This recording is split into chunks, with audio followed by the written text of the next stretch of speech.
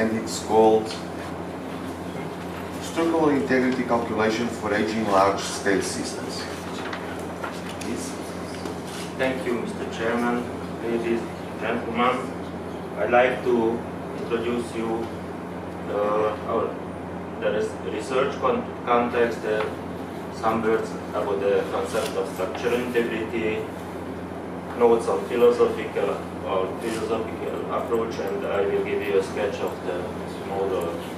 So, as you know, every man-made system can only be used for a limited time frame, which is called the service lifetime. The engineering systems are designed as robust, and they have a technically allowable lifetime, which is predicted by so-called structural integrity calculations, and which is our field, is the so-called large-scale, high-performance systems. For example, here you can see a part of a reactor coolant system of a nuclear power plant.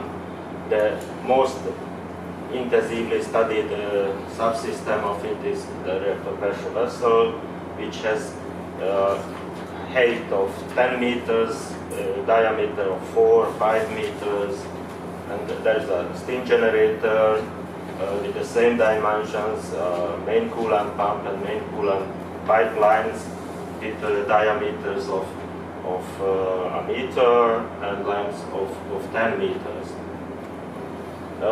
In the last decades, these systems have been designed for higher temperatures in order to achieve higher thermodynamic efficiency.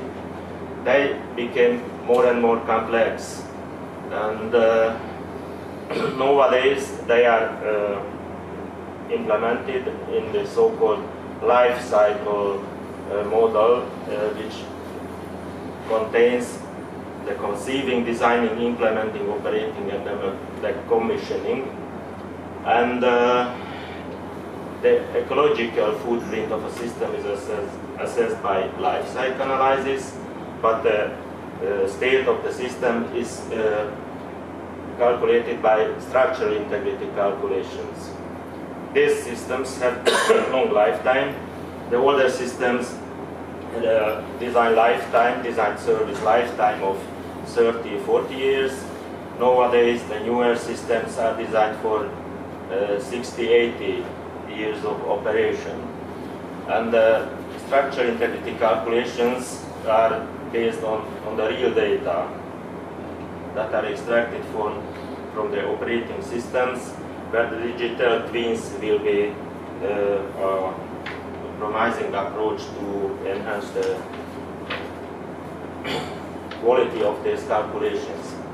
But there are challenging problems when we go into so-called lifetime extension into the long-term operation range, which for older systems is about 60-80 years, and for newer systems can be also 120 operating years. It is 4th generation in human life, so it's quite a challenging problem. Therefore, we think the whole methodology have to be discussed or redesigned. As I said, the goal of structural integrity calculations for the system is to achieve a more realistic assessments for its technically allowable lifetime.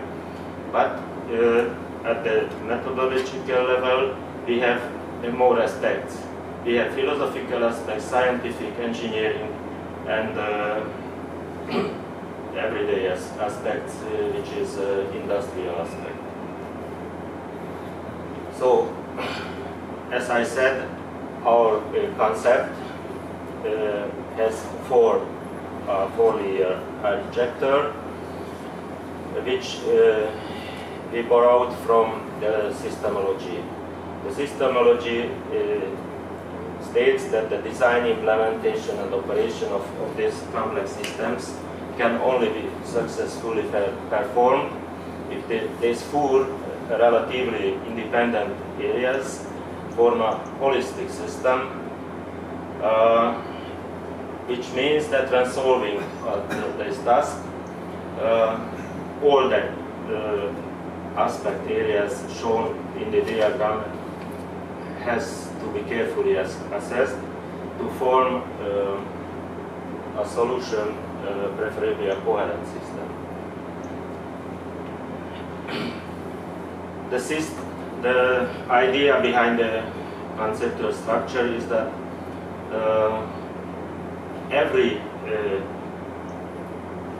any of these areas carry only partial knowledge on the wall, about the wall, and if we know something in one area, we have also complementary information and knowledge in the other areas.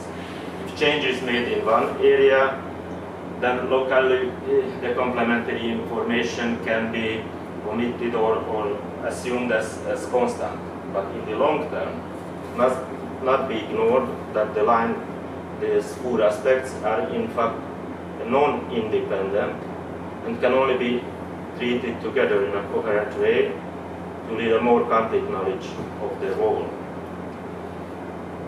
This was also a rough illustration of the concept entanglement, which is used as a buzzword by physicists today and is under hot discussion. The first question arose in our research: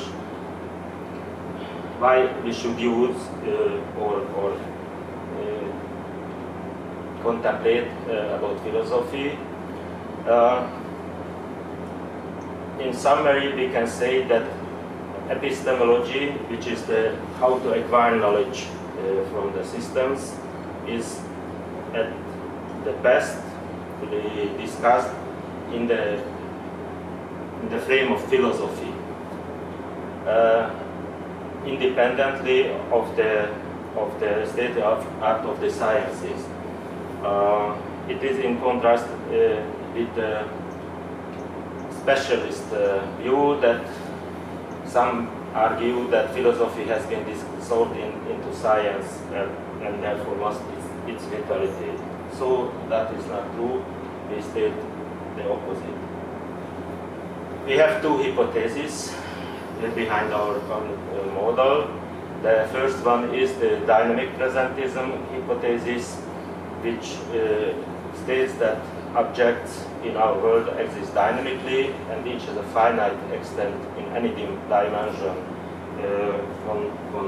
concerning geometry or time dimension.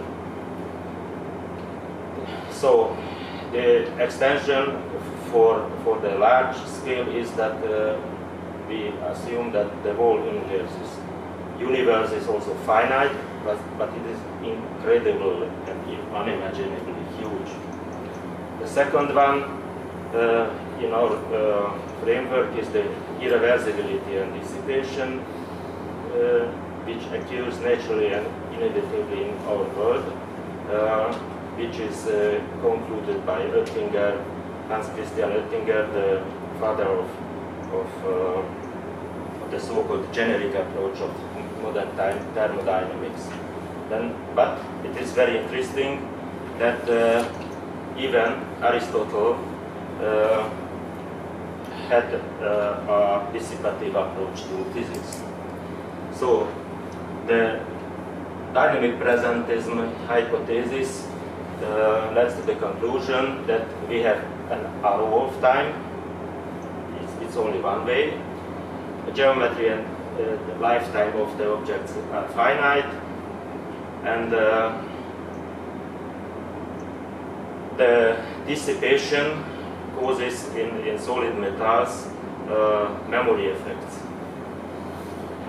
But is on scientific level, the first and the basic consequences of the philosophical approach that modern thermodynamics means modern irreversible or non-equilibrium thermodynamics may serve as a suitable basic physics theory for structure integrity. The second one is that dissipation is a common cause of aging phenomena and fracture phenomena. So here there are the main equations, the equation of motion and the kinematical model and the balances, mass balance, linear momentum balance, angular momentum balance. The energy balance is the first law of thermodynamics, and in thermodynamics, the thermodynamicists use usually the entropy balance. It is, in our approach, in the energy picture, is the dissipation balance. We have three energies: kinetic, Helmholtz free energy, and thermal energy density, and the constitutive equations. The fracture mechanical part of the model is the generalized J integral, but with a significant improvement that instead of the strain energy density in the middle of the integral, the corresponding Helmholtz free energy arises. Some words about the aging. The essence of the experimental experiences so far that the materials become more and more brittle during aging, and how to describe that behavior was the aim of the study. The investigations aimed at developing a qualitative phenomenological model, and our description is based on a special modified Ginzburg-Landau form of the Helmholtz potential. The original form of the Landau-Ginzburg potential is a quadratic term and a fourth order term, and looks like so, and our model looks like so. It's the opposite. And the second key point is that we introduced conformal transformation into the description during time, which the idea was first presented by Hermann Weyl in the theory of general relativity 90 years ago. And we claim that the present system of transformation provides a promising approximate description of the behavior of aging structural materials. I calculated it for an hypothetic material, which saw that the first one is this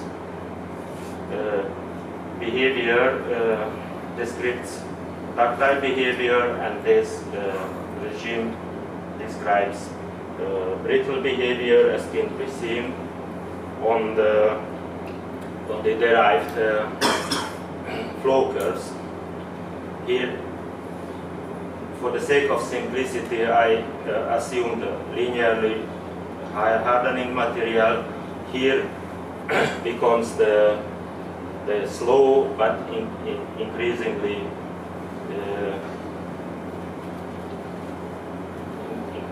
increasing damage. The second is the fast damage, and here is the fast fracture. And here, when the material is brittle, after some hardening, the fast fracture occurs in very fast, without any damage, any slow damage, let's say. So these are the curves in 3 dimensions. So the key point of that model is that up to our current knowledge, after up to my knowledge, I was not able to find any such description in the literature which could define a way to transform originally ductile flow curves, tensile curves, into brittle. That's the main result of this in this part of the project. Thank you also.